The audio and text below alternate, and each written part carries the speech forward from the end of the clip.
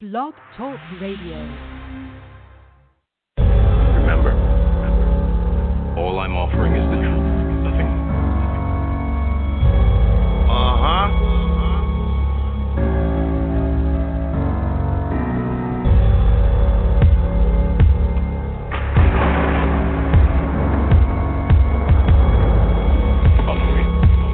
It's Tuesday. Are you ready? First, I like to say peace to the gods. Welcome To Truth to Tuesday with your host, Akeem L. He knows more than you can imagine. The truth. Well, the truth is, you got to get yourself together. The truth. The truth is, you got to get your mind right. The truth. The truth is, you got to get your paperwork in order. The truth is, Hindsight Radio. I'm listening, but are they listening? Hindsight Radio. What you talking about? Okay. What about Tuesday? Yo, Akeem, pick me up. Yo, turn that on, son. Welcome to Blog Talk Radio. Please hold and you'll be able to listen to the show. At last. Hindsight Radio. The truth is, it's Tuesday.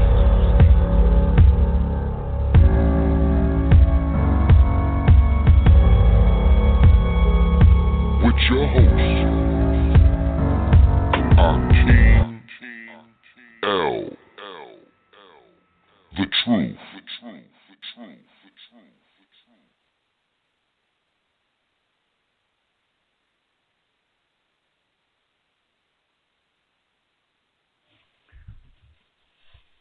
This is who we are. We are the Haudenosaunee. The Haudenosaunee consists of 5 nations. The 5 nations are from the east, the Mohawk Nation. Coming in a little bit further is the Oneida Nation, Onondaga Nation, Cayuga Nation, and the Seneca Nation to the west, keepers of the western door. And so this is our unity belt. This is the belt of the Haudenosaunee. It represents each fire, it represents each nation, it represents the forest. The forest is our home, is our house, our longhouse. And in our longhouse, Mother Earth is our floor. The woods are our walls. The sky is our ceiling. At one point in our time, we weren't getting along with each other. We received a message from the peacemaker. The peacemaker paddling across the water, the lakes here, came paddling across and brought this message to us. He said that we're making sad our Creator because of what we do to each other in a not so pleasant way. We had wars with each other, and what he did was unite us as one, the Haudenosaunee. He explained to us of how our responsibilities are. They were given to us from a long time ago at our origin from the Sky Woman, who brought down instructions to Turtle Island to grow. And the people that will be walking here about on Turtle Island are to be sharing their gratitude, their breath, and their water with you. And that's what we were instructed to do. And as we did grow and we expanded, then we start forgetting our original teachings. So the peacemaker brought this message to remember this, to remind us of the Kanohanyo, the Thanksgiving address, to be grateful for all on Mother Earth that's provided for us, so that we can walk in peace and contentment. And so the message that was received also taught us governance, It taught us, reminded us of our old teachings that we start forgetting and just leaving behind. And the peacemaker brought this message to pick up your bundle and re-examine what's in that bundle. See, each and every one of us carries a bundle in our lives. We understand what's in our bundle. Somebody else might know a little bit of what's in your bundle, what's in my bundle, but we know what's in our own bundle. And whether we're giving gratitude and expressing our way in song and dance and speech and sharing and caring, we know that ourselves. So we're reminded by Peacemaker. Peacemaker brought this message to our people over 1,000 years ago. Over 1,000 years ago. And united us with the strands woven together with the sinew of the deer. And in the Thanksgiving address, we acknowledge the deer. As we acknowledge the deer as the leader of the four-leggeds that run through the forest. As each and every one mentioned in our Thanksgiving address has a leader, including the people. The berries have a leader, the strawberries. All that is woven into this. The unity, the strength, the one bowl concept of what's provided for us here on Mother Earth. What's in that bowl is in there for all of us, so that we know wherever we go in the forest by our instructions that there's going to be some left for the next generation. It's our responsibility to make sure. And so by making sure we share gratitude with the berries, we share gratitude with all the food sources. Junhekwi takes care of us. The vegetables, the corn, the beans, and the squash. And so in the time frame that we have in this panel, it's hard to explain over 1,000 years of knowledge in a matter of minutes. And so we do the best that we can to cut short and bring the points across that's going to help each and every one of us individually contribute to Mother Earth's well-being for future generations to come. As we ponder it, as we ponder this pandemic that affects us in so many ways, in so many understandings, in so many languages, it affects all of us. Mother Earth has the ability to heal. She's given the right time and chance to do so. We work with her and we all heal. So individually, we got to know that. We got to know our responsibility to Mother Earth. And so this was shared also. This is an old teaching. It's a very old teaching. As we gather any kind of medicines, any kind of foods, the animals, as we hunt to feed our families, we acknowledge to the first one that we meet in the woods. In the forest, we acknowledge to them what our purposes of gathering is and who it's for. And we explain that. We communicate with the plants, with the animals, with the birds, with the water. And we don't take the first one that we see. That way we teach our younger generations always that there'll be at least one left for them. So when they carry that on, they always talk to the first one with gratitude and acknowledgement of their contributions to help us be at peace and contentment also. And to share that message with your relatives. And so we share that with our relatives, and it gets carried on. So we always know there's going to be some left for the next person, for the next one that needs the assistance of what we're after at that time, whether it's medicine or food, berries, whatever it may be. We share that. And so in our teachings, in our oral teachings that are still going on today, we still carry them on. We still orally talk of what our ancestors had left here for us. And in those teachings, we have the knowledge of the great law of peace. What we refer to as the great law of peace is the great pine tree that was planted, and all our weapons of war were buried so that the waters can wash bloodstains from it. And the next generation won't never see it because it's underground buried, being cleansed, being healed, the weapons of war. And the weapons of war, we got to remember, they're not just knives and arrows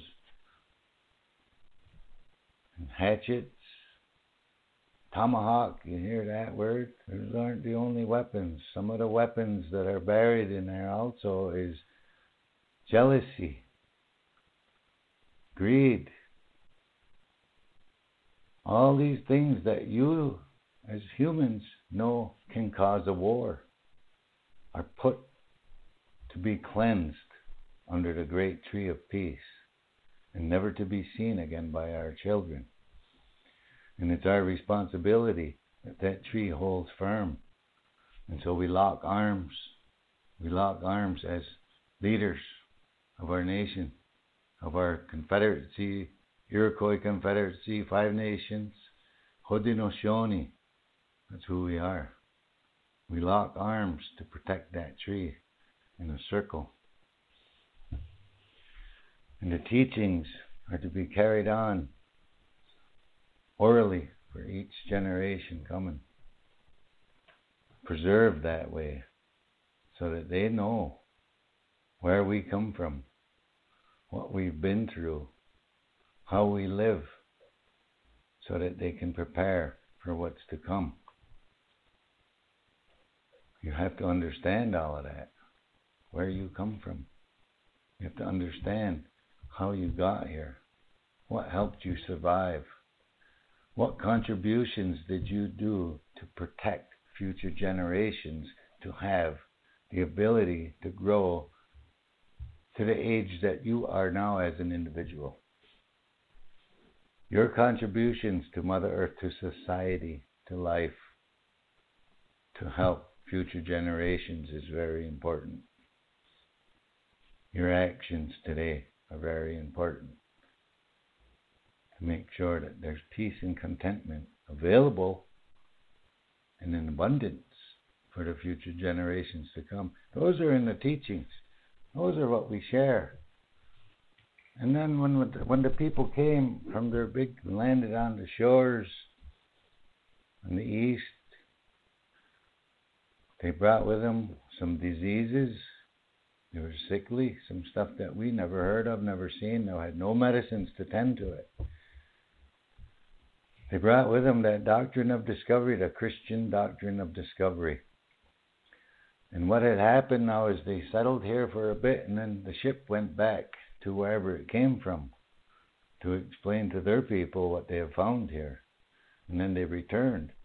And as they returned, they found these villages that they visited at some time on their last journey were all sun-bleached skulls.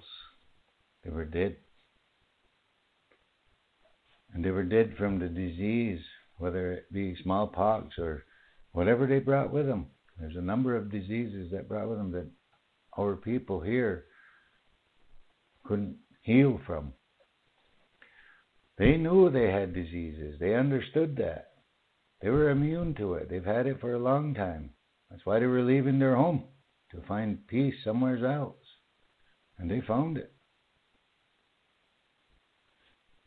When they had a doctrine that explained to them that they could have that land that they find if there was already no Christians there. And so they used this disease as a tool to share with the indigenous peoples of the land to convince them to become Christian. They convinced them by telling them that you see these people who are not alive anymore. You see their bones. We're doing this as a work of our God. Without even raising a sword, we can wipe out a whole village. And since our people had never seen anything like that kind of sickness, did kill people, whole families, whole villages, they believed them. And they became Christian. An early contact. Further into the woods, away from the shorelines of where the big boat landed, further into the woods. The people were being very skeptical, the indigenous people of the forest, because they saw people that were accepting to be Christian also dying of the same sickness without anybody raising a sword to take their lives. But they were still dying. And also further into the forest, we've noticed in our oral teachings, our people had noticed that these newcomers to the land were not only carrying a disease, they were stealing, they were grave robbing. And they found that the trade with people of the forest, that we liked our necklaces and our attire, our dress and our beadwork and our fancy work, bone work and so forth. They start digging graves and finding this stuff and trading it. There's one particular story that I was told when I was young was they traded to a person over near Albany, New York, the indigenous people nation there, and they recognized that jewelry as something that they had already gifted. They made it and gifted to someone, and that person had passed away. And so they knew right away, these people aren't right, because that was buried with a man. They followed that back, and they spread word quick that what these people are doing. And so this pandemic that goes on started way back in the 1490s, 1500s, of disease and untruths. Hindsight Radio, the place for right knowledge.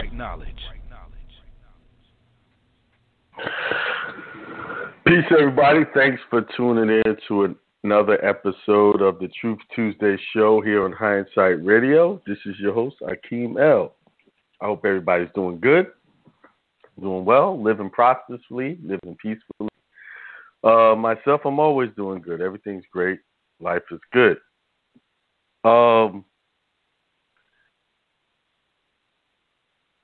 Today I got a lot to talk about. I was listening to that recording of the true name. I know I screwed it up last week when I was talking about the indigenous people. It's Haudenosaunee is how it was pronounced. I think I was saying Haudenosaunee. It's Haudenosaunee.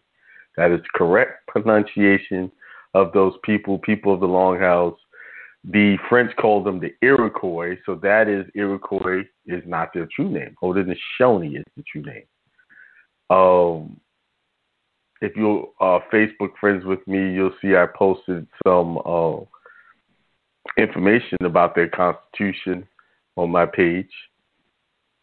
And if you listened to last week's show, you heard me say that they are your ancestors, the indigenous people of this land, are the true founding fathers and mothers of this land. And in their culture, they show great respect for everyone, man, woman, child, young and old, even the infirmed, even the nature they showed respect for, food sources. They gave great thanks. You know, and as in that little clip I had talked about, where he was talking about, they weren't always at peace. They had war, then the great peacemaker came.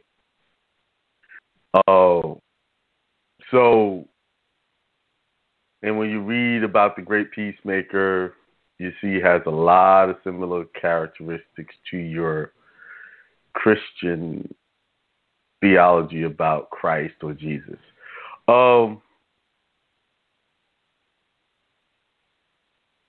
We know better now, the truth. We know now that what we went to school and got taught was, especially when it came to history, was one big lie. They gave credit to a bunch of Europeans as being the founding fathers and how brilliant they were to even draft this document, how they were so intricate in finding every detail. But when you really sit down and think about it, a group of people that came from a monarchy did not even have the insight or intelligence level to create a document as sophisticated as the Constitution. They got it from a people who was already organized, civilized, and well advanced in becoming peaceful people with each other and peaceful with the land. We know that these settlers or invaders came over here and they saw nothing but opportunity to take advantage of people who wanted to only live in peace. So we got to realize that to even want to be a part of this system is to be a part or be against your very ancestral background. And from the biblical point of view, you're most supposed to honor thy mother and thy fathers. This is why we are falling short as a people. Because we're not honoring ancestral traditions. We're honoring other people's traditions and forsaking our own. We're worshiping other people's concepts of God and not worshiping or giving honor to the true concept of God. You see? So we have to really rethink our steps, rethink everything. And even with reading that document, I have rethought a lot of things. So in the coming weeks, months ahead, I have a lot of things I'm going to be doing. If you're a part of my private membership, you already have a glimpse of where I'm going with this, what I'm going to be doing, things I'm going to be revising, reinventing, and to make our walk or our journey into getting what we deserve as a people, make that easier, make the path clearer.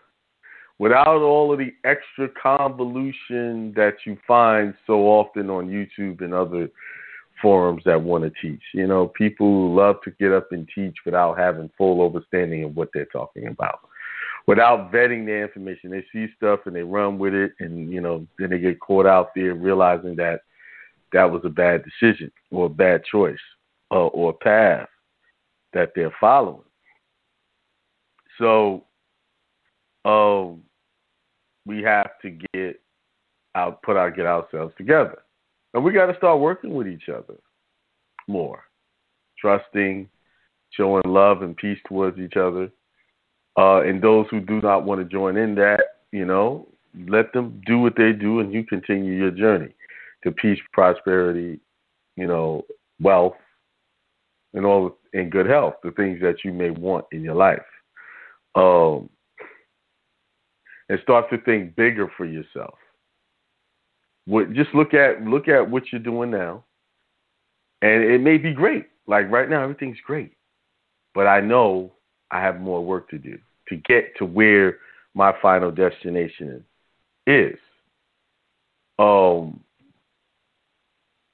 I am thinking about it, so over the weekend, something great happened to me. Something that, you know, has been in the preparation for a little while now. I got engaged Friday. So that's official. And you all probably know who that is. That's Beth. That's the host of the Sheba, our school show, Raising Independent Thinkers show. We've known each other for a while. I mean, probably 2016, you know. But that's another story, too long to even go into it. But there it is. I just want to put that out there. Some of you guys have emailed me for some documents. I'm getting back into. First, I need to handle something else.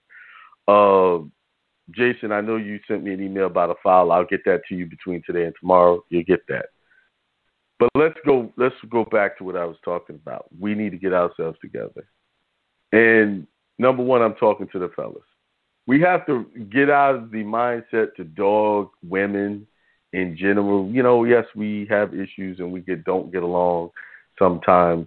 But sometimes we have to take a hard look at ourselves before we start looking at them. See, I can only talk to the males because I'm a male.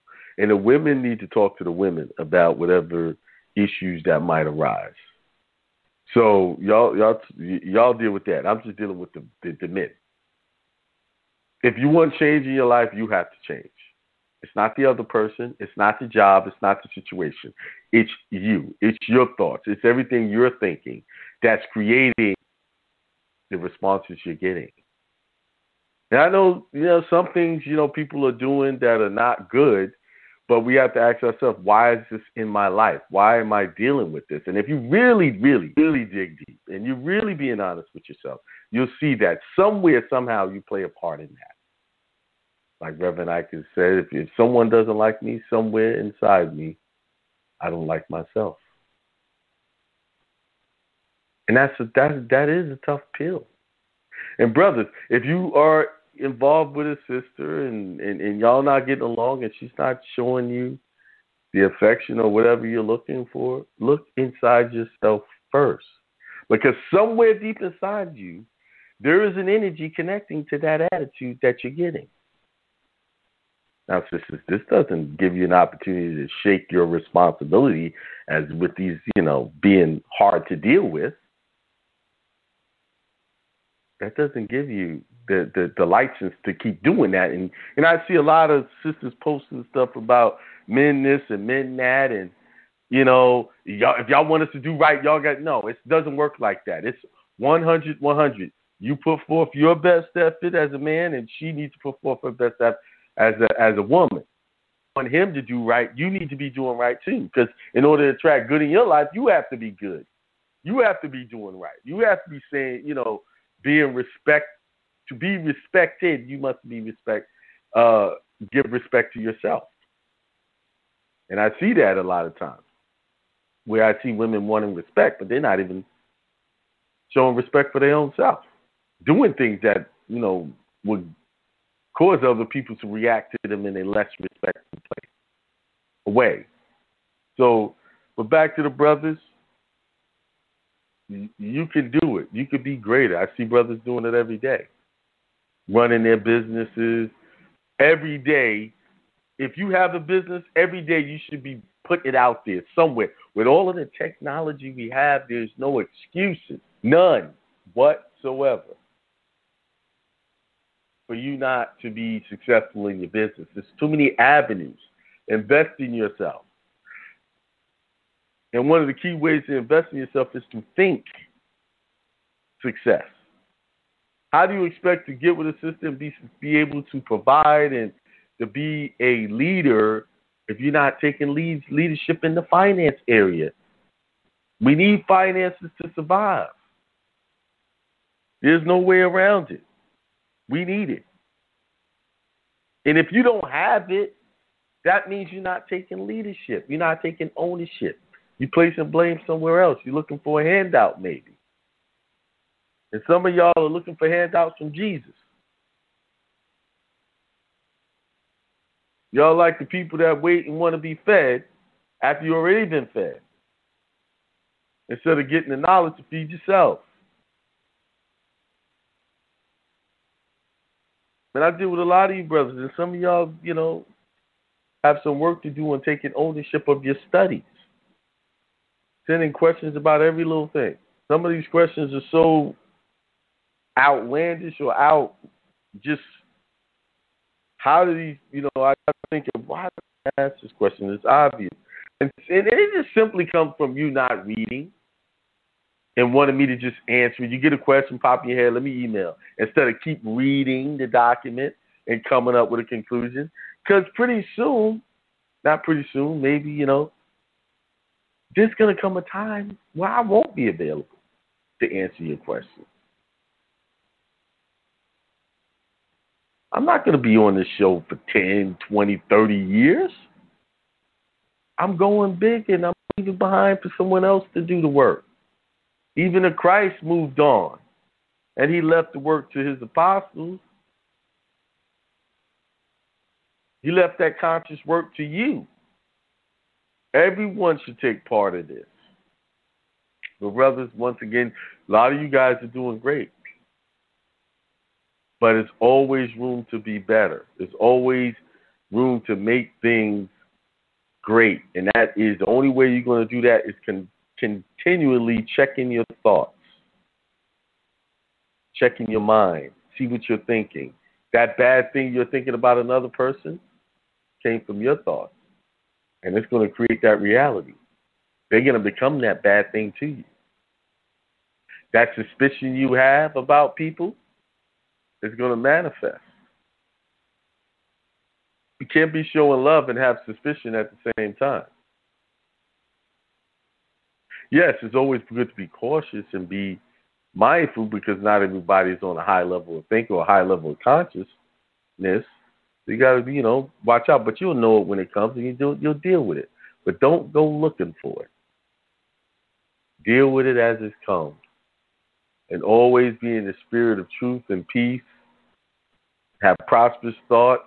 That's the energy you're going to emanate, and that's what you'll get back for the most part. My life, genuinely, most of the time, is peaceful. And the only time it's not peaceful is when I have negative thoughts or I choose to react negatively. That's the only time it's not peaceful.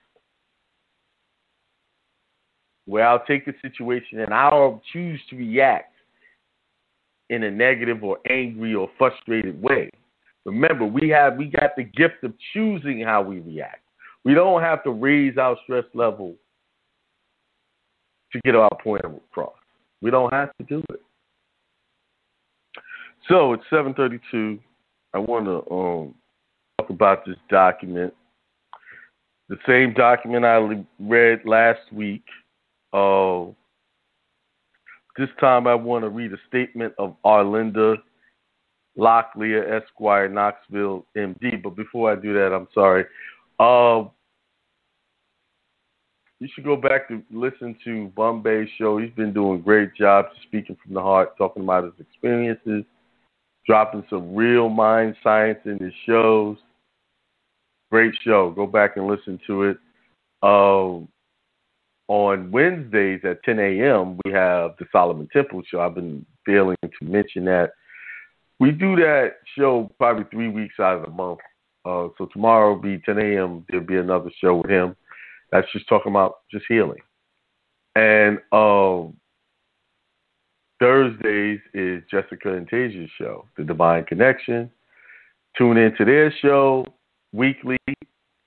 My son's show is on Fridays, sometimes Saturdays. And then there's Bathsheba's show, Raising Independent Thinkers show. Always get information about education. Last week's show was about creating a diploma for your child. The very thing that you will need if they want to go off to some job and show their credentials, she teaches that. And she also offers that on her website at home-school. I'm messing it up. If she put it in the chat, if she's listening to it, I'll announce it. But her website, she's got all of those things. Plus, the webinar on homeschooling is ready, and it's available for purchase on her site as well. And, of course, my show every Tuesday. All right. So, last week I talked about how there are no such thing as founding fathers, right? That is a myth, a fantasy, and a fake out. Your ancestors is the one who told the leaders of within these 13 colonies, if you guys want peace, you need to do what we do. You need to follow in our steps on how we achieve peace. And how can what they're calling the Iroquois Confederation, the Haudenosaunee people, the people of the Longhouse, how were they able to do it? Because they had already been through that. They had already been through that centuries before. Wars and fighting, and they had to figure out a way to stop it. And they did it. So they were the perfect people to teach by example, a people who was a stranger to peace, a stranger to people having equal rights, because they came from a monarchy. They were strangers. So they came to people that was very familiar with this style of government to get assistance. And these people, the Haudenosaunee people, being as good as people as they were, took them in under their wing and taught them the ways of peace. And we all know how they got rewarded, right? We all know how your ancestors got rewarded for that kindness. That goes back to that saying, no good deed goes unpunished. The bad guy always finishes last. You see? They got cheated. And these people that they gave government to and showed them how to create a constitution, created a constitution that looked like theirs, almost, but wasn't quite the same. What wasn't quite the same? Number one, how leaders were elected. They didn't have an electoral college that overrode decisions of the people. They didn't have these fun. It was solely the people's desire to see who was going to be in leadership. And one of the main people who was in charge of creating leaders of their clan or of their tribe was the women. The clan mothers. See, the reason why your ancestors was able to thrive in Black Wall Street and things like that, because they had already been in business before. They knew how to run government. They knew how to run it on a big level and a small level. It was nothing new to them. And then these Europeans who knew nothing or didn't know how to do it in a peaceful way got jealous and went to war with these people simply because they knew how to keep their lives together better than them. It was straight jealousy and hate. Nothing. They were living in impoverished conditions and couldn't stand to see your ancestors living good. And then if you listen to the clip, just rewinding back in history a few centuries ago, they brought disease to a people who didn't know disease. Not those diseases. And because those people were sickened and people died, they used Christianity as a tool to give them hell and damnation. Look, your people are dying. Your God is not helping you. And we fell for the 42 fake out. You know, we didn't realize nature could take care of these things. We forgot that we forgot nature has all the answers. Mother Earth has all the answers. And we looked away from what our ancestors were telling us to do when we got sick, and we looked at them, this God in the sky for healing. We all know what that did to us. People use their religion as an excuse to destroy a people who was peaceful, who welcomed them in. Did y'all know that there's a practice, and this was a woman, one of the clan mothers. She had a longhouse, and people would come there to eat. And some of the warring tribes, members of different tribes would come there, but he had one rule. No warring inside of this longhouse. You can come here and eat, and peace is always going to be under this roof, right? So, I can't remember her name now, but I'll have it. I was watching a video and I was reading. Well, one of the rules between the tribes was this, or the clans, however you want to put it. If you fed someone out of a pot, they shared a pot of food, now they become brothers and sisters. They're family now. That was tradition. So because they hold tight to that tradition, once these warring tribes warred against each other and they ate out of the same pot, they were no longer compelled to fight. Why? Because they ate out of the same pot. Now they're brothers. Now it'd be like fighting a relative. And they didn't believe in that. So a woman was the one who started to bring peace between these different clans. And that's why the clan mothers were so important in that society. I stress this because in this society, even in our Christian beliefs, it's patriarchal. And if you start off in the early scriptures, women are just not, when they talk about people having children, they say Seth begat this one and this man begat that and begat that. Like, you know, almost a homosexual overtone. And I'll say it without remorse. Christianity on its face is a homosexual religion. And if I'm lying, just go to churches. A lot of these churches are, you know, full of people who practice homosexuality. Mainly the men.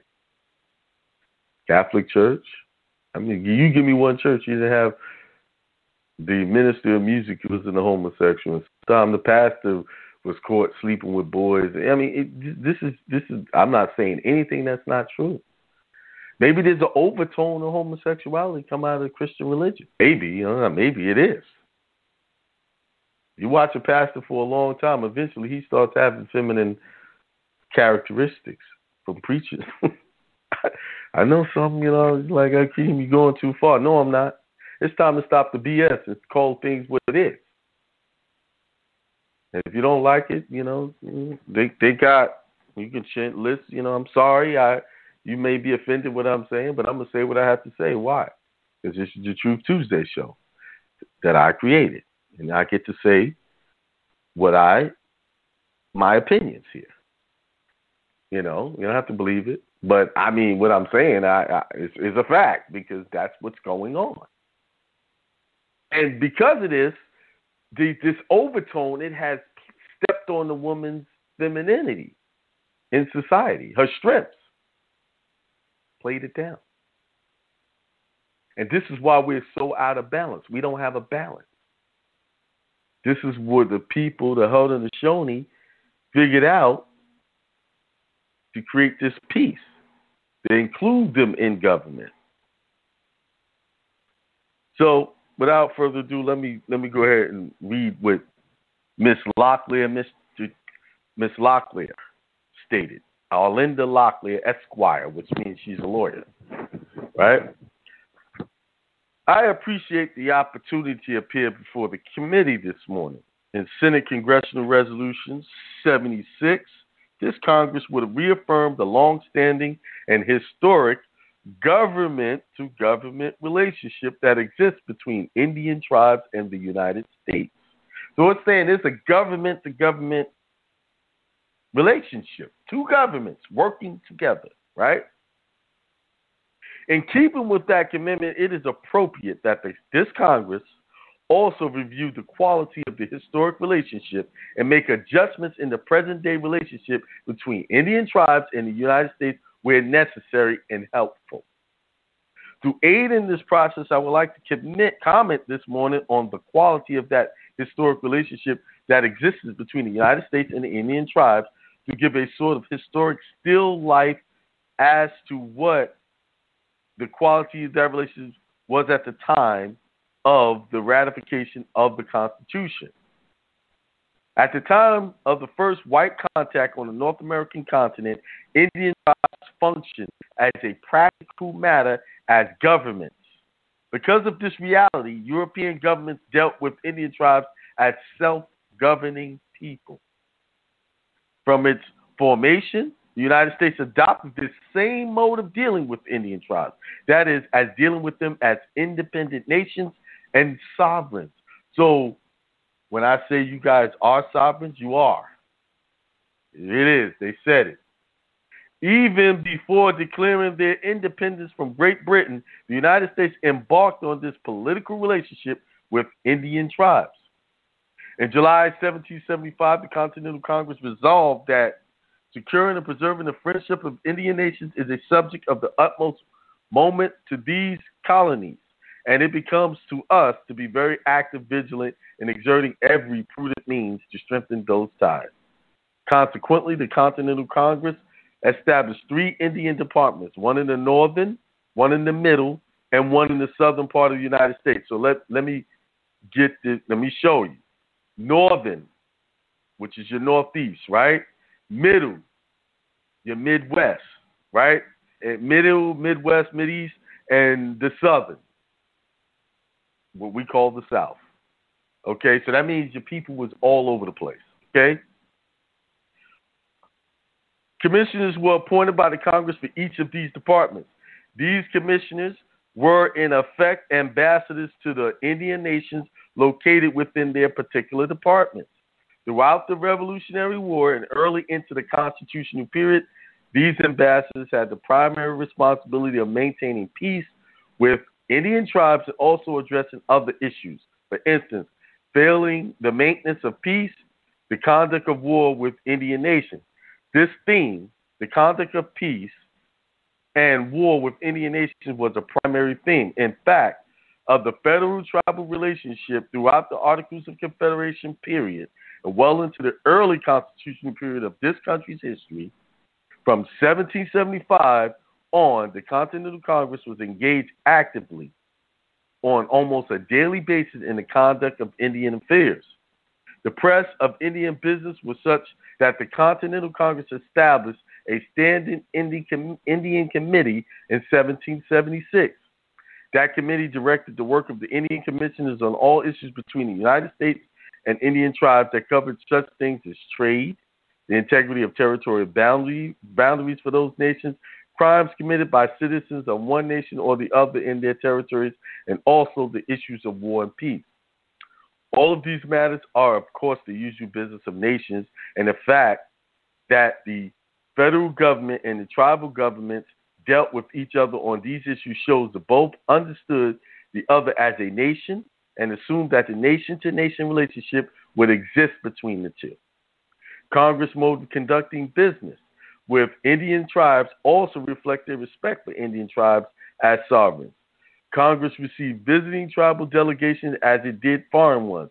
It defrayed the tribal delegations' expenses, bestowed gifts on tribal dignitaries, and exchanged previously approved diplomatic communications with tribes. Congress used the language of international diplomacy in dealing with tribes. Tribal delegations were referred to in speeches and treaties as dignitaries and as deputies.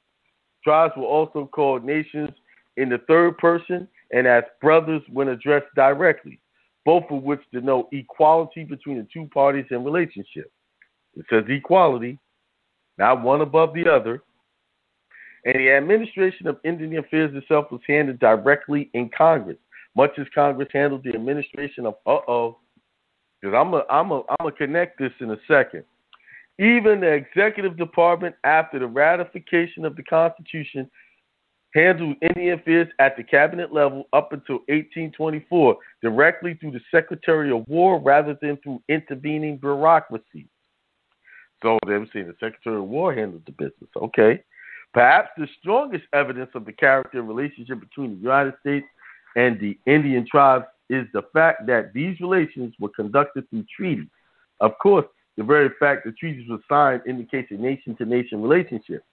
Chief Justice Marshall observed, the Constitution, by declaring treaties already made as well as those to be made to be the supreme law of the land, has adopted and sanctioned the previous treaties with the Indian nations and consequently their mark among those powers who are capable of making treaties.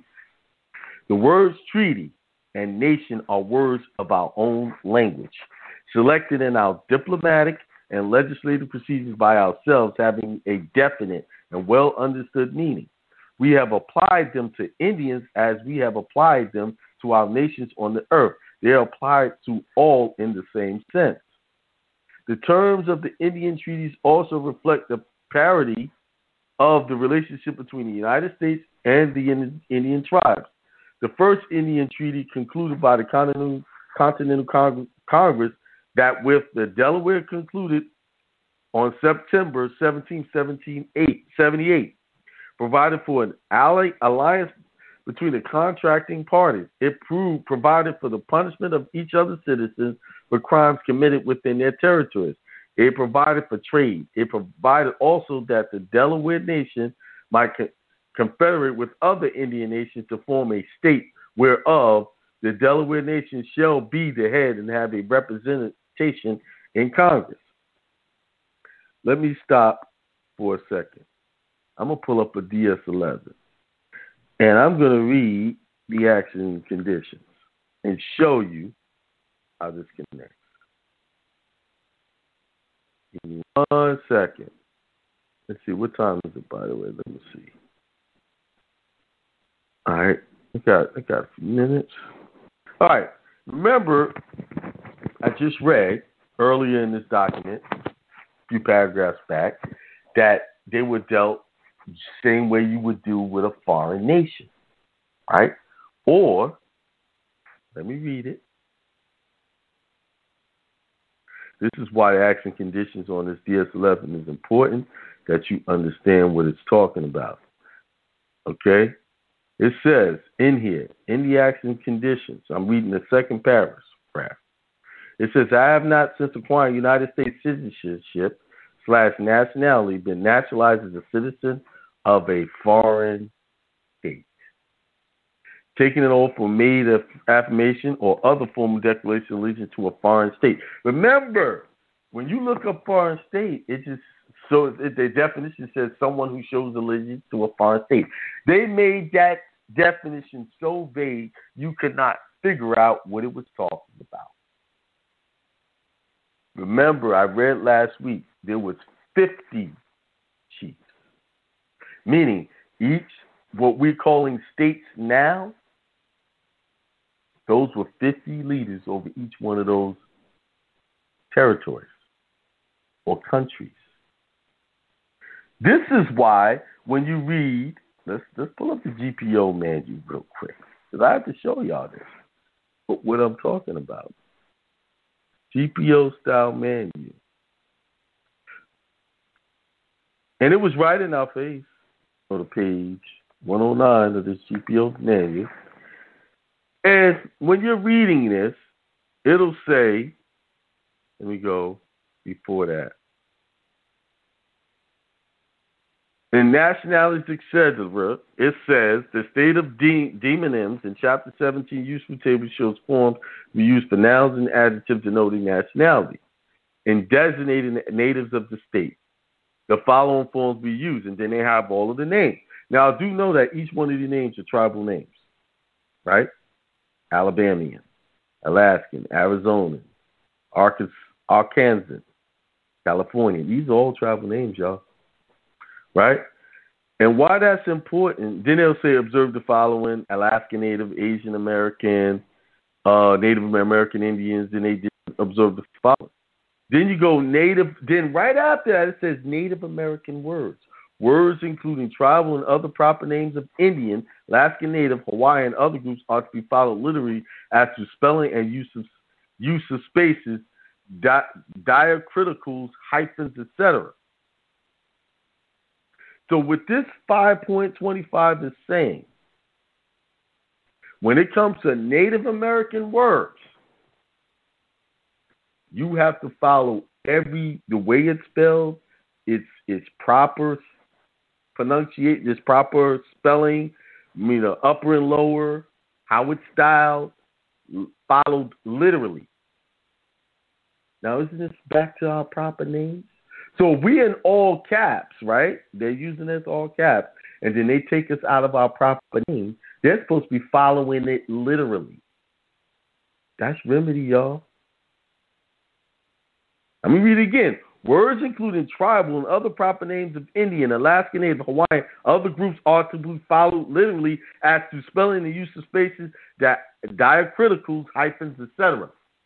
They know you guys are indigenous people. This is why they're putting you in all caps. Yes, the other thing, incorporation, all of that's true, but the real underlying reason is they got to take you out of your literal position. And you could use this right here as a defense, as a rebuttal. Right here. See, all this document, when you read this, if you've been studying, you can see clearly where you need to go. But I know some of y'all just skating through, and I can tell by the questions you ask. and y'all not reading these documents that I have always told y'all to go read. Nah, I read and y'all find something else to do. But as always, I come up with the remedies.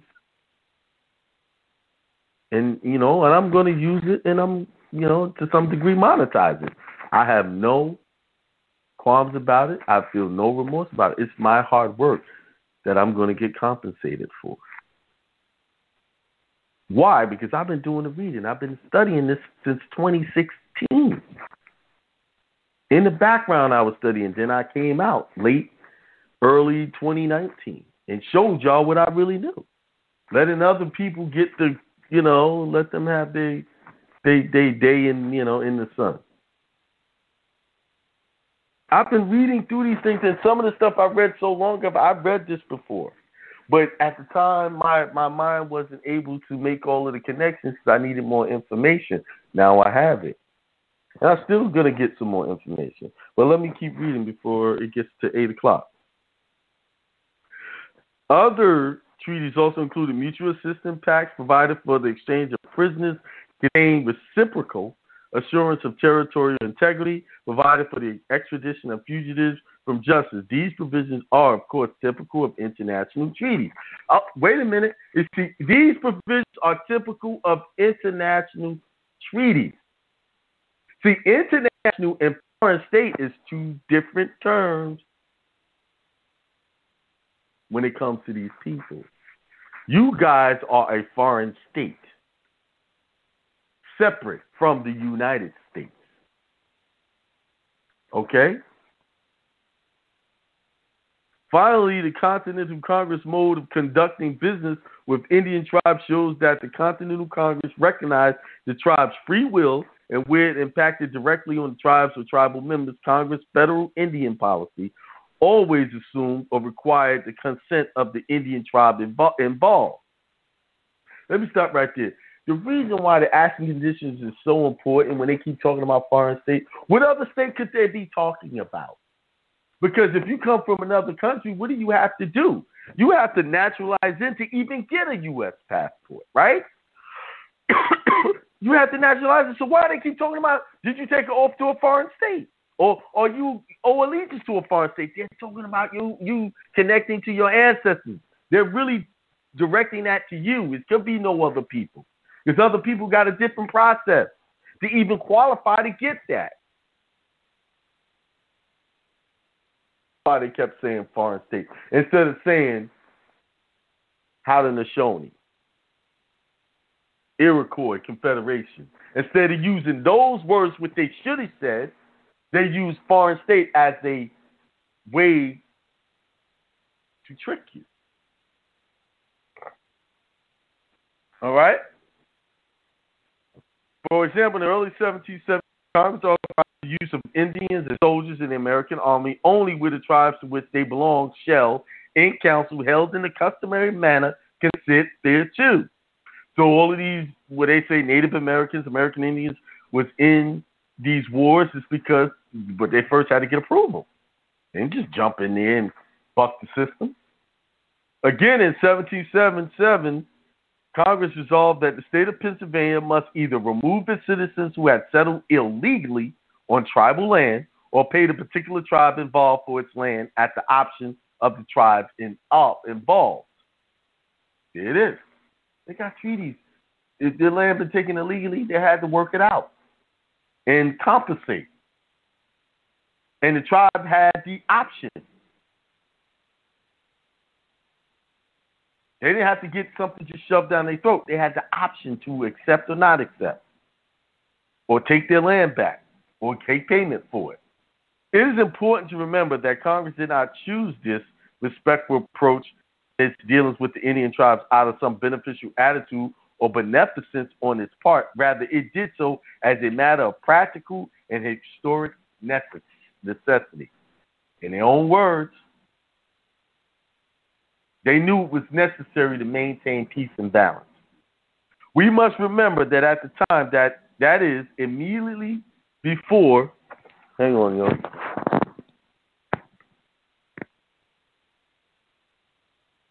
Oh, hang on 1 second.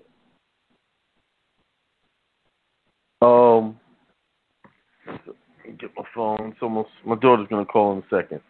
All right, we must remember that at the time that it is immediately before and for some considerable period of time following the ratification of the U.S. Constitution, Indian tribes were significant players on the international scene. International scene. In the northern part of the Indian Department, Iroquois and other tribes had practically engaged during the Revolutionary War and hostilities with the United States and had signed peace treaties with the United States to end those hostilities. Many of the Iroquois tribes were not happy with the terms of those peace treaties and refused to accept new boundaries that the United States would impose. Hostilities continued as a result. When frontiersmen flooded into Iroquois territory for settlement purposes, hostilities increased. Great Britain encouraged. All right, stand by, y'all. I shall be right back. Peace, everybody. This is Akeem L. from the Truth Tuesday show here on Hindsight Radio, the information station changing the nation. I just wanted to give you guys an update on our shows. Of course, you know I'm on every Tuesday, 7 p.m. Eastern Time. You could tune in at blogtalkradio.com/hindsight2020. Also, we have other hosts. We have Wednesday, 10 a.m. Eastern Time. We have the Solomon Temple Show where we talk about health issues. On Thursday, we have Jessica and Tasia. The Divine Connection Show. Please tune in every Thursday at 7 p.m. Eastern Time. blogtalkradio.com/hindsight2020. Fridays, we have Freedom Fridays with my son, Akeem L. Jr. Same time, 7 p.m. Eastern Time. And we have Sunday, 7 p.m. Eastern Time with Bathsheba, Raising the Independent Thinkers. That's all about homeschooling or taking control of your child's mind through educating them yourselves. And then we have the Bun Bay Show every Monday, 7 p.m. Eastern Time, blogtalkradio.com/hindsight2020. Also, if you want to call in, the call-in numbers for these shows are 425-569-5169, 425-569-5169, and our other call-in number is 563-999-3615. All right, peace. All right, I'm back. Sorry about that. All right, where was I? That's right. Prosperity is something that you do, just to reiterate what Reverend Ike just said. Okay, back to the document. Great Britain encouraged these tribal resentments, and because Great Britain, after the Treaty of Paris, attained significant forts themselves located within American territory, those forts and the practical possibility of definite alliance between the Iroquois and Great Britain greatly concerned the United States. The United States feared, in fact, that had an alliance been formed between those two parties, it would threaten the actual existence of the United States itself. Similar problems exist. The Creek Nation had, in 1784, in fact, signed a treaty of alliance with the nation of Spain, which provided for mutual assistance in the event of any invasion by outside force. Frontiersmen, as had happened in the north, also invaded southern Creek territory. Hostilities ensued, actually supported by the states of North Carolina and Georgia. As did Great Britain in the north, Spain and South supported the tribes in their efforts to resist these intrusions into their territory. There was, in fact, and in reality, an alliance as a result of the Treaty of 1784 between Spain and Creek Nation. The United States, fearful of the three-way alliance between northern tribes and Great Britain on the one hand, the Creek Nation and Spain on the other hand, and the Indian Nation among themselves in the West, actually feared for its continued existence immediately before and immediately following ratification of the U.S. Constitution. So the United States is showing how the United States isn't what you've been believing it was. It's the 13th colony. They feared that they were going to collapse if these alliances happened. Why did they fear that? Because when they created the Constitution, they convoluted it. They added some provisions took away some provisions that wasn't part of the agreement of what they were supposed to do, namely picking honorable men to be leaders and not having women involved in government. Your ancestors saw the falsehood in these people and said, well, we need to make alliances elsewhere. Okay, but let me keep reading. There were Indian leaders who sought to capitalize on the possibilities of these alliances. The great Mohawk Indian leader in the North, Brant, visited Great Britain on at least 2 occasions and came very close to actually forming an alliance that the United States feared at the time could threaten their actual existence. So if these people were so savage and uncivilized, how did they travel to Great Britain? This defies everything that you've been taught in school. Incipient and actual alliance continued before the adoption of the Constitution and for some years after the adoption of the Constitution. So the practical necessity of avoiding war, which threatened their very existence, colored the United States' perception of the relationship with the Indian tribe. So they conformed, the United States conformed because they were in fear of these other alliances that would basically shut them down. Shut their newly found confederacy down. These were the circumstances and the experience of the delegates who attended Constitutional Convention in 1787. Approximately 3/4 of the delegates in attendance at that convention had in fact served as members of the Continental Congress and therefore had participated in the formulation of Indian policy. Some of the most significant contributors to the formulation of the Constitution had in fact been directly involved. James Madison and Thomas Jefferson had, as members of Congress, played major roles in drafting Indian clause and Articles of Confederation. James Wilson and Charles Pinckney, who played a direct and significant role in drafting the Indian Commerce Clause of the U.S. Constitution, have served as members of the Continental Congress of the Standing Indian Committee. As a consequence, all of these members formulated their perception of the continuation of the relationship between the United States and the Indian tribes based on that experience and the practical necessity of the time. These experiences and practical necessities demonstrated that the Constitution and the Indian Commerce Clause confirm a true nation-to-nation relationship between Indian tribes and the United States. As history shows, that relationship was bilateral, one between equals. The participants respected each other's territory, the civil authority over their own citizens, and each other's free will. Neither side presumed to dictate terms of the relationship to the other. That is, the quality of the nation-to-nation relationship that existed at the time of the adoption of U.S. Constitution. And that is the quality of the relation of that founding fathers of the Constitution assumed would continue. Thank you. There you go. I could keep reading, but I'm not. Because the next one is Byne Deloria, Professor, University of Arizona, Tucson, Arizona. So maybe next week I'll read that one. So let's go back. Listen, this is true history. Throw all that stuff you've been learning in school in the trash, because most of us don't even remember it because it was just so boring and it put us to sleep. Why did it put us to sleep? Because there was no truth in it. They had no it just didn't make sense, a lot of this craziness they were teaching. So we fell asleep on it. We didn't want to hear it. You always get tired when you're not hearing the truth. Because your body has a natural repulse. It repulses things that are not true. But when it's truth and you're connecting with it, you want to hear more. Tell me more. Like when I read this, it has truth in it. People want to hear it. What is that? I want to hear that because it connects to you and your ancestors. It's true. That being said, someone's got their hand up. Let's see what they want to talk about. 786-597. Peace to the guys, bro. Hello, Hakeem. This is Jamie. Peace. What's going on, brother?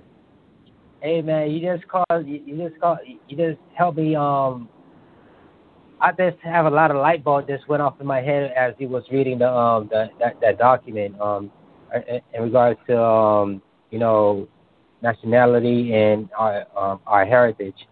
So what? Yeah. Yeah, what really went off in my head is that when I was looking at the Constitution, the Constitution for the United States, I realized that what superseded is actually the treaties and contract that was drawn up before the Constitution. So it's the actual treaty is the supreme law of the land, not the Constitution, because treaties came first and it superseded. So that got me thinking in my head. But yeah, it's the treaties. That's important. That's very important. But it's something else. It's something else. And it's very simple. It's very simple. We're just looking at it too complicated. Honor thy mother and thy father so that your late days can be long on this earth, so that you can continue to run your government, so you continue to run your nation. So that means you got to go back into those ancestral traditions and follow them. Yep. There's no other way around it. Y'all can play games along and be in these Jesus-freak churches thinking y'all going to get there. Y'all not. We've been trying to get there with that for all these years. And where's it gotten us? Still getting out. A lot of people getting shot on the street, no respect. Yep, I see that constantly. I'm even seeing it right now. If you want that life, stay there. But I'm telling you, the real truth is going to figure out who you are, where you came from, and follow that. Yep. You see, the Hindus come here, they open up stores. Guess what? They got all of these gods that they pray to. They got their incense. They got their gods on their wall, and guess what? They're thriving. Yep. Okay. Yeah, that's what we need to get back to. Right. You got to get back to what our ancestors left us. Being in tune with nature. That was one of the things. Respecting all life, big and small. Yep. Yeah. And another point I want to bring out, like when you was going through the material, and I was reading one of your videos about the nationality, the passport subterfuge, how they really don't have definition for the words that they're using, so it's like open to subjective interpretation. Right. As far as a foreign state, it says someone's owes allegiance to a foreign state. They use the definition, the word in the definition. The confusion that the foreign state they're talking about is your ancestral government. Yep. That's all. That part out. Read this, the only purpose that the colonies were created was to bring peace within the 13 colonies and to have a relationship with the indigenous people of the land. That's what it was created for. A government-to-government relationship. And they feared that they would lose that relationship if those nations went and formed a pact with Great Britain.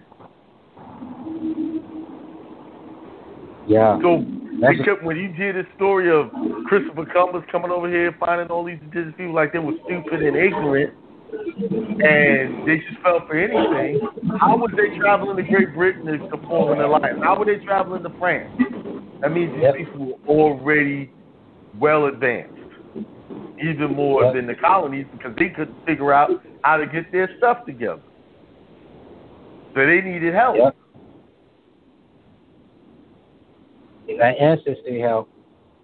Yeah. Yeah, but keep on. That's all I want to point out. You keep on doing your thing. Right here, listening and taking notes. Man. Thank you. All right, peace. All right, thank you. Peace. One thing I want to reinforce, like Jamie, he's part of my private class, and I want to give thanks to all of the people that signed up for the second class. They had a good response. There's still room for a few more. About 5 more, I think it is. I got to check. There's still a little bit of room. So we only did one class. I'll allow 5 more people to join. I'll allow you to get in there. Actually, 2 spots. 3 more. Actually, 2 more because 2 people they have made arrangements with me. So there's still room. Because in there, I'm telling the people where I'm going with this. I'm telling you. And they're going to get the information once I finish drafting everything. They're getting it. first, and then I might release it out there. But the people who took the time to invest in themselves, invest in this knowledge of freedom, will get it. So if you still want to join, the membership is still on the website, still at the discount rate. I'm trying to get, fill it up. And then after that, that'll be it. I probably won't reopen it until spring of next year because it's a lot of work involved. 901-265.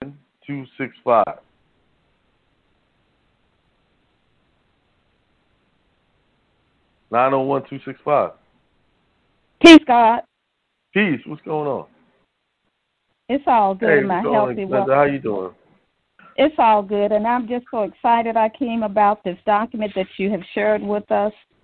And I was able to go through some things here, and I just wanted to share a few things that just kind of jumped out at me. And it states that our young men were not ever to go and fight in their wars unless they volunteered to do so. They were not to draft our young men. They were not to draft our young men. Okay. Now. That's you know what that means. Right? Yes.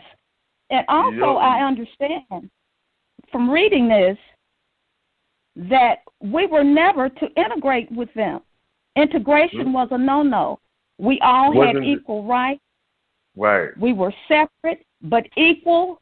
We coexisted as two separate nations. We would never be to They had their separate schools. Children. Right. We were not to go to school with them. Nope. This is what Brown versus education was all about. See, that is the marketing piece of puzzle. The marketing thing on that was getting us. They took these raggedy preachers, Martin Luther King. I know y'all celebrate his birthday and all that crap. They took preachers like him, who was ignorant of the history. He might have known. He knew. Later on, he said he integrated people to a burning house and allowed them to be called black colored and forced the hand of, not really forced the hand of the government. And see, when you are playing the art of war, one of the best tricks you can play on your opponent is to make him want something that you want him to have. That you really make it like you don't want him to have it, but you really want him to have it. And they programmed us to have the desire to have something that we were not to have in the first place. Right. This is the whole reason why Hollywood was created, to create a narrative, because the government controls the information. Mm-hmm. So they promoted this whole integration into schools. And, I want my equal rights. Just like this crap that's going on now. That people hating Trump, they hate Biden, and everybody's going for all of these psychops, these 42 fake outs, watching the news and hearing him say this and hearing that one say that. And, when we know all these people are not really for you, they're not for you. It's just to get you to participate in their false government, their false God. So, Akeem, I think. Go ahead. Go ahead. No, go ahead. Finish. I'll finish after that. I think one of the biggest problems that we have as copper-colored people is we do not know who we are. We do not know where we came from, but everybody else does, and they're sitting back watching. Yeah, they're sitting back laughing at you. Yeah, laughing, hoping that we never wake up. Listen, when you've been in the seminars, when I tell white folks or Europeans are sitting in that class and I tell them who they really are and who we really are, they are in agreement with what I'm saying. It's our people who disagree. The people that look like us that want to fight you and say, no, that's not you. They want to hold on to the lie. I'm black. I'm African American. I'm from this, that, and the other, So what I was saying before was this. they created this scheme to make it like they didn't want you in their schools so that they can upset the balance of education by making you want something you couldn't have. It was never meant to which be. forced you into their schools and get their indoctrination. There you have it. Because right now, the hardest people to get to do homeschooling is people that look like us. Because we're other so people comfortable. are willing to do it. Yes. We're so comfortable with someone else doing it for us. I can't do that. That's the reason. If we don't stop it now, it won't get done. We have the tools, we have the time, and we need to put it in our children, because if we don't do it, no one else is going to do it. Nope. Nobody's going to do it. You're right. Right. And I found out. Go ahead. Go ahead, Akeem. I'm just excited. That Brown versus Education, if you read deep in the document, it says that the Moors, this was all in Delaware, and I just read in the document how significant Delaware was. Now, in Delaware, Moors and Indians were the same. They looked the same. Yeah, I know. I'm the Moors, and I got the document to show you where the Moors, the Eastern Delaware Moors, or Indians were the Moors. So Moors play a role that was on the East, right? That's how they was identified, right? So, and they even had that on their driver's license. They could put M for Moor. Now, it was in that document that the Moors could not attend the same school, or the Indians could attend the same school as what they call white. White had their own schools, and colored and Negroes had their own schools. But the Moors, none of those groups of people could go to the Moors school. None of them. I'm going to read it. I did a show. I'm going to read it again. I'm going to pull it up. Brown versus Education was a psyop. It was a fake out to make you think, oh, we're getting equal rights. No, we were busting ourselves down to the level of these other people. Who had just, the Europeans who had just become new to a government that was elected by the people, because they came from a monarchy, and the Negroes, the so-called deaf, dumb, and blind people who didn't know who they were. And they didn't know who they were. Used to subjugation. They were actually indentured. They were indentured servants, which another word for that is a slave. Right. Absolutely. That's what came over as. And one other thing I wanted to point out was George Morgan, who was the first Indian agent. And he made which was very interesting. This is just a few things he pointed out. He said, they were inclined to do justice in all things, promote our happiness, and render to us every service in their power if you just tell us what you want. They were at our command, and some way they start maneuvering to overthrow what we were doing to provide them a place, because when they came over here, they were not the best of people. They were the worst. And they were the people kicked out of the society that they just sent over there to work for the people who had property on this land. They were coming over. That's what I tell you. I need to watch that show, Barkskin. See, it shows how they were coming over here working for other Europeans. Europeans coming over here being slaves for Europeans, and they had to, a period of 3 years, they had to serve out their contract. They had to serve that contract. And see how they started manipulating things to increase their territory. They would go in, Europeans would go kill other Europeans, right? And then blame it on the Iroquois or the Haudenosaunee people or the Mohawks or whoever was in that territory and say they did it. They were always lying. They was creating wars between them to push their territory, gain more land. Because, you know, war always disrupts peace and people lose. They were after that land. That's land. what they were doing.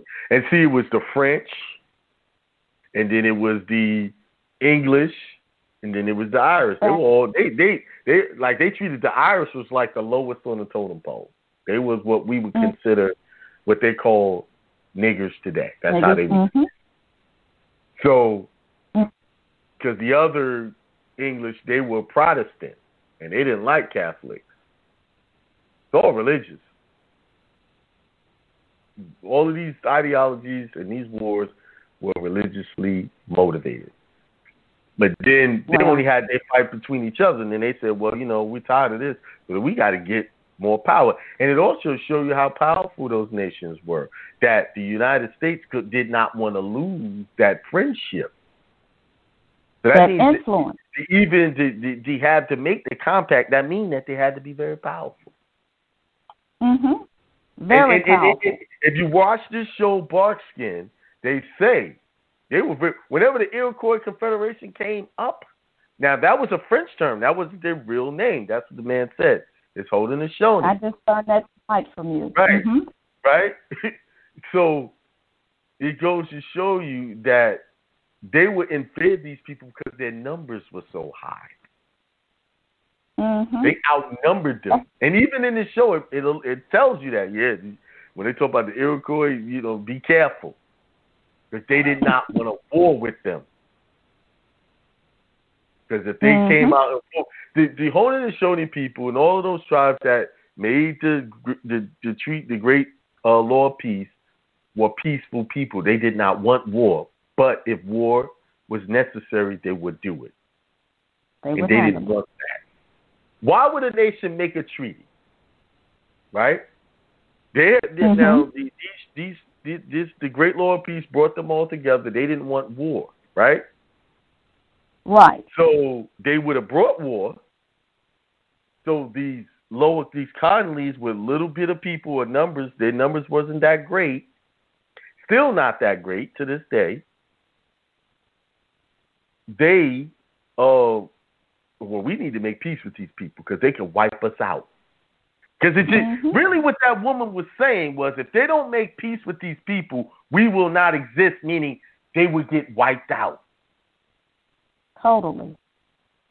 We won't exist. Yeah, that means they're gonna come and take over that territory. Take them 13 territories back. Take it back. So why would they? When you really look into it, the fear of it all was we got to make peace with these people, or we're gonna be out of here. Back to England we go, or captives, one or the other, or assimilating into their society. But the trick was they got us into this religious trance, and we fell for it. And in that audio I played, he talked about it.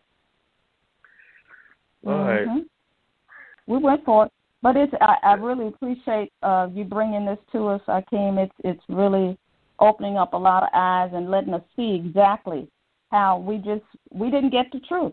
So I appreciate it. But in this is the remedy. It's telling you what you need to do. It's remedy. It is. It's telling you exactly what you need to do. It's a beautiful thing, and I appreciate the work that you put into this. And one last thing, I want to congratulate you and Beth on your engagement. And it's a great thing to have someone that has your back and can stand there with you in this walk, because when you're in this walk, you have to have someone that can understand you and be by your side, and that's very important. That is very important. Yes, thank you. So I wish you and Beth the best. All right, peace out. All right, peace. All right, let's go to the next caller. 25347. Yeah, peace to the gods, I came. Hello? Hey, peace. What's going on? Peace to the gods. Can you hear me? How you doing? Yeah, how's it going? I can hear you good. Hey, listen. Everything's going great. I want to be the second one to congratulate you on your engagement. that's really great. My wife, she's gonna flip. My wife, when I tell her that, she's gonna flip out because she's happy for you. Tell her thank you for me. You had a great woman there. I was pleased to meet her last time I was there. Yeah, thank you. Thank you. Yeah, that's why I'm so calm now. That's why I'm calm. Definitely. On that document you was reading, it Is that the PDF that you gave us last week, right? Yes, same PDF. Okay, I just want to make sure. Okay, thanks a lot. Yes. Peace to the gods. All right, peace. Yeah, I also have the actual Great Law of Pieces written in the native tongue language, and then they translate it to the English. So I'll be reading that probably. I'm going to be on this for a while. And as I read it, guess what it does? It unravels things for me. Now, I've read all of that. I think I did a video on that portion that I read. But as I was reading more of it, this is why I'm reading it. Because as I'm reading it, I'm adding to the arsenal of what we need to take our rightful position in this world. You know? All right. I don't have any more hands up. That was it. So, with that being said, I'm going to close out the show here at 8:32. Be sure to tune into the other shows, Solomon Temple, 10 a.m. Eastern Time, Divine Connection with Jessica and Tasia, 7 p.m. Eastern Time on Thursday, Freedom Fridays, 7 p.m. Eastern Time with Akeem Jr., and then Sundays, the Raising Independent Thinkers show with Bathsheba. And then on Mondays, we have Brother Bun Bay. He's on Mondays, and he's support his show. 7 p.m. Eastern Time every Monday. Since I've added these, before I let y'all go, but since I've added these hosts, and little strange things been happening. I won't go into all the details, but the strange things that happen are coming up as opposition. And I'm putting it out there. Every time an opposition comes, it's an opportunity to be more successful. And that's all it's done. So I thank you for all the opposition, because when you oppose, you just make everything better.